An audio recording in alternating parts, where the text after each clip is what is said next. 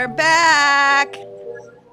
And joining us Hi, for James. this Q&A is Jim Cole. Welcome to the show, Hi. and you made it. Yeah, but can you hear me? We can hear you perfectly. Yes, we can hear you. Oh, great. How are you doing? I'm doing fantastic. I am so excited. People on the internet are super excited. And before I hand things over to Tony, I really have to read you this tweet from Mite Steven. It said, this airing now is possibly my favorite all-time story from any writer. I read this as a child, and it has haunted me. I waited over 30 years to see this. Oh, Isn't that so nice? Thank you so much. Thank you so much. Yeah, That if is you can cool. send that to me, that would be great. I'll screenshot it, and I'll send it to you. Yeah, just send it to me on Facebook or wherever. Okay. The echo here is a little creepy, but I'm getting used to it. Is I it? Do you turned have down your the sound on? I have the sound down. I'm hearing myself just in the room. Yeah. Well, take it away, Anyway. Tony. Oh, okay. Yeah, where's Tony? Okay, There he is. There he is. James, first of all, we are in the room of greatness right now. I want the viewers out there to know that because you are the original OG. You were in the beginning of the Dollar Baby program, and this is just a treat. Unbelievable. So I just want everyone to know that right off the bat. I really appreciate that. It's really amazing because there really were only, at least officially that we know of, the $3 babies before me in 1982 and 83. And then there were none for 4 years. And then the same year, 1987, when I finished Last Rung, my dear friend James Gonis also finished The Lawnmower Man, which sadly is not in the festival this time, but maybe a future one because it's great. And this film has gotten, for a film that so few people have seen, this film's like legendary. And I don't say that out of ego. I say that out of how many people have talked to me through the years and said, oh my God, you made Last Rung on the Ladder? And I'm like, well, yeah. So I'm very proud. And we I'm thank very you for proud. that. It is a great film. Let's go back. Let's go back to the 80s. The time you and I, we know each other for a very long time. I want to let the viewers know We that. have. Let's go back to the 80s that we love so much, James. Let's talk about what was it like filming that Dollar Baby in with the technology and everything of the 80s era? I mean, what was that like with the 8mm and everything? Well, the only other option we had is there was mini DV. It was just coming in. If you remember the little camcorders that had the little flip out screen. Yeah. And I just didn't want it shot on video. Video of that time just looked like video.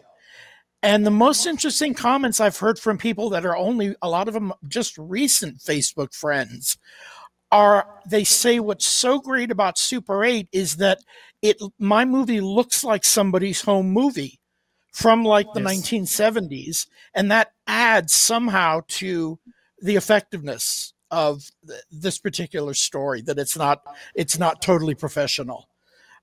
We shot it over 11 days in the summer of '86. We found this barn and the owner just said, oh yeah, go ahead, shoot. And we're like, okay, we will. And I had to be very, very careful because I was the oldest and I was responsible for the kids' safety. And they were actually jumping, I don't mind revealing this, they were actually jumping on 2 mattresses that was covered with hay, because jumping even from 6 feet into hay, that's not going to work. They would have hit the floor. So they were never in any danger. And we were always, you know, if I was filming from the front looking up at one of them about to jump, Dan was, you know, behind them to make sure they lost their balance. But we don't try to think about that. So the kids were amazing.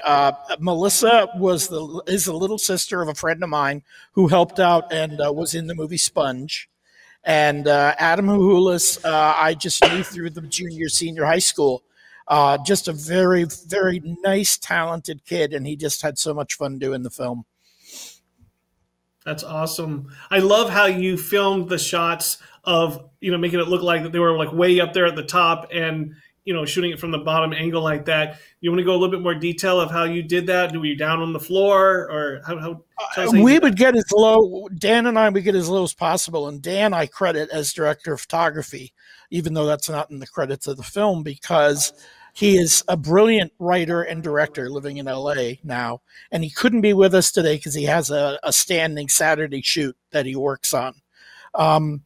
But really, the way I had to create the illusion of them jumping from so high was through the editing, through how many frames of film I delay between the jump and then you see them hitting the hay. It really makes it feel like they're falling for about 2 seconds. Yeah. So that's how we did that. The editing, especially once the ladder breaks, was one of the most important lessons in editing of my life, to build the tension. And it was very difficult. It took a long time to make it work. So. And it came out. I don't mean to interrupt. I wanted to ask Leah, was there any comment from the dairy? Of course there is. Library? These guys are more organized than we are. So this is from Dairy Public Radio, haiku number 13. Sibling bond unites. Second chances won't come twice. Ladder for a life. We give the last rung on the ladder 5 out of 5 blue chambray shirts. I'm thrilled. Thank you, library. Very excited. I love how much every filmmaker is looking forward to this. It's like their unofficial job that they just signed themselves up for, and it's fantastic. Oh, I know. It's like, did I pass? I don't think anyone's gotten anything lower than a 5, so we're running strong right now. I just really want to show you something before Anthony. Hold on just a second. This is the real thing. This is the original film. That's incredible. Wow. Yep, that shows you how tiny and thin Super 8 film is. Oh, so that's great. I still got it. You still have it all these years. Oh, I'm not going to throw it away. Come on. No way. No. What? Now, you brought up the location of the barn. What about? I got to ask you. You said you filmed this in the summer. I used to live in the South, and I can tell you that barns in summer are not very comfortable conditions to be in because it's so hot. What was the temperature? What was that condition? It got hot and humid. I mean, we don't get as terrible humidity on Cape Cod as you would down in the South, but inside a stifling old barn with no ventilation and us having to use handheld hot lights, we took a lot of breaks.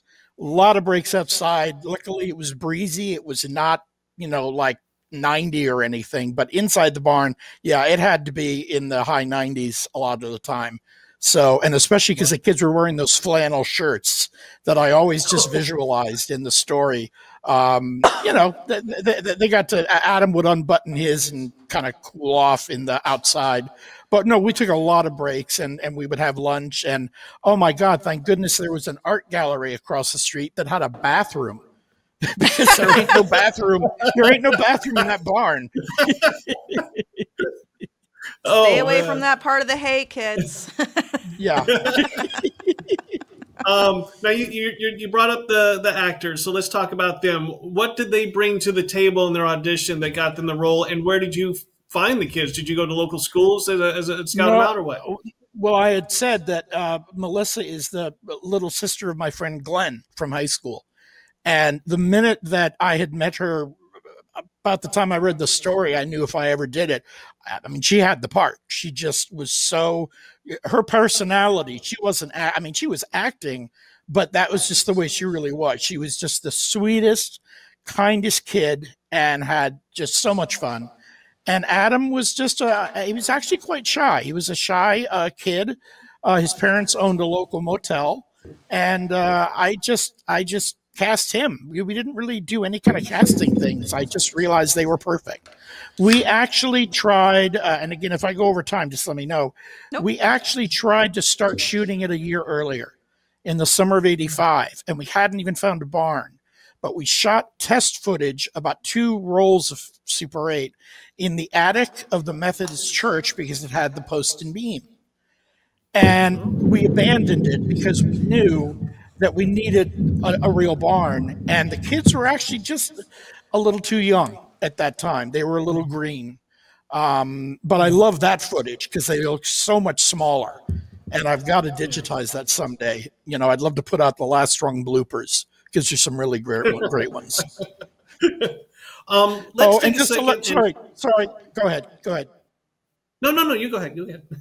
I was just going to say, as I've written in my essay in your book, Tony, The Good and Bad of Film Adaptation, the most of it was shot on Cape Cod. The bedroom was my mom's bedroom in her 1730 half Cape house, which is my brother's home in the summer now. But the exterior of the farmhouse, when you pan down from the sunset, and the barn, the big red barn that Larry looks at, is in the Berkshires 250 miles away. So I just, you just edit together, and that's how film works. Yeah. Let's talk about that beautiful score, the piano score. Who did that? I love it. And tell us a little bit about that. That was just beautiful music. Anne Livermore is a dear friend I'm still in touch with, and she is a music prodigy, although she teaches. And I asked her, could you compose an original score? I didn't have money on this film to pay the rights for any kind of music, and I couldn't even picture any kind of music. And she came up with the main theme. Of course, her piano works so well to add to the tension when Kitty is hanging. But my favorite part of the entire score is after Larry pulls Kitty out of the hay and you have that sunset shot that pans down to the farmhouse when Larry comes in to see her.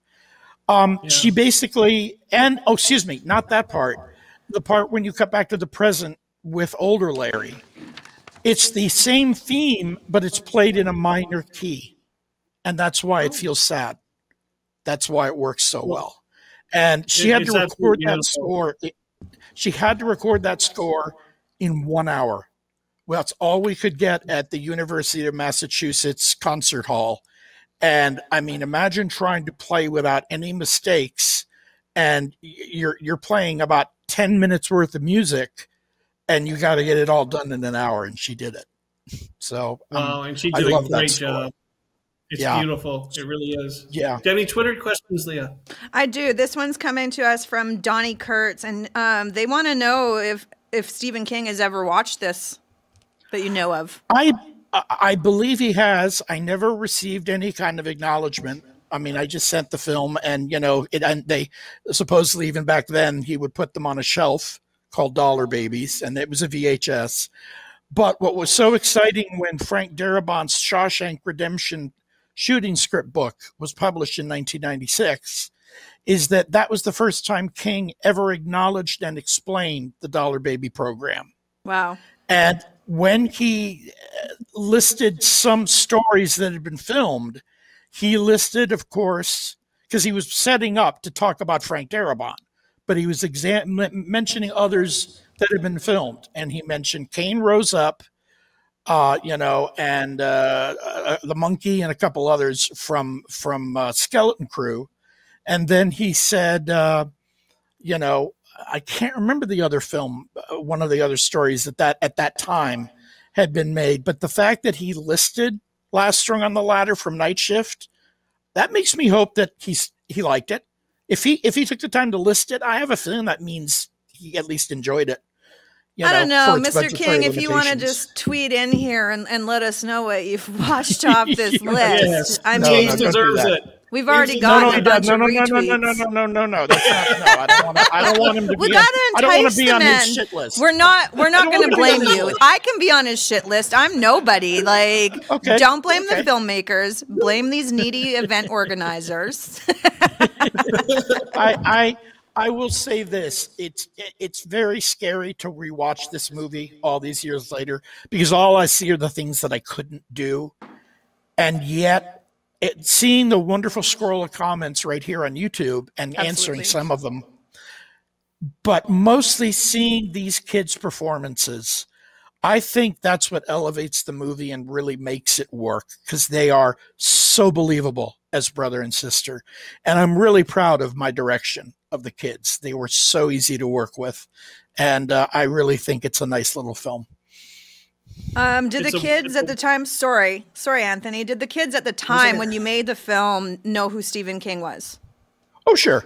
Okay. Oh, yeah. I mean, I'm not saying that they had read him. Melissa was 11 and Adam was 13, but we had them read the story firsthand. And one of the main little tweaks I had to do to the story is, as people know who know the story well, of course, the newspaper headline is "Call Girl, Swan Dives to Her Death." And out of deference to Melissa and her parents, I didn't think that was particularly appropriate. So that's why I changed the headline to "Young Girl, Swan Dives to Her Death." You know, it's a low budget project. It's not professional. So I didn't mind doing that. And I didn't have the budget to do, and that was something that this remake in 2011 did do quite well, is they had some of the kiddie scenes as an adult with her difficult life. And I just didn't have the budget to do any of the adult stuff, and hope that the letters would suffice. Awesome. Do you have time for one more question, Tony? Yeah, I've got 100 questions for James Tony, right now, but we've got about 3 minutes, so pick your most like burning question. Okay. Oh boy. Okay. The early years of the Dollar Baby program, because it started in '77, your film was in '87. Give us just a little quick retro of what that was like, because there was only like a handful of you guys, you and Frank and James, and just like 2 or 3 others. What compared to today? It was not officially known. It was not even called that at that time. Even the Stephen King Encyclopedia by Steve Spignesi, my brother and amazing mentor, for you too, Tony. The 2-page write-up he did on my film and the Lawnmower Man didn't even say Dollar Babies. It just said student cinema focuses on Stephen King. All I knew is I had read an article in Castle Rock, the Stephen King newsletter, wrote a letter to King, enclosed a check for $1. I never even got a contract or an answer. What I got was my canceled check in the mail with King's signature on the back.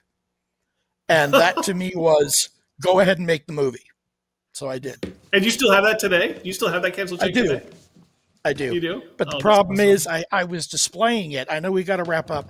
I was displaying it in a little frame, and I looked one day and saw that his signature was fading because it wasn't signed in permanent ink. So I had to put it away. So it's in storage somewhere. Yeah. But Leah and Anthony, I am so excited and so thrilled that the film has finally had a chance to be seen, heck, worldwide.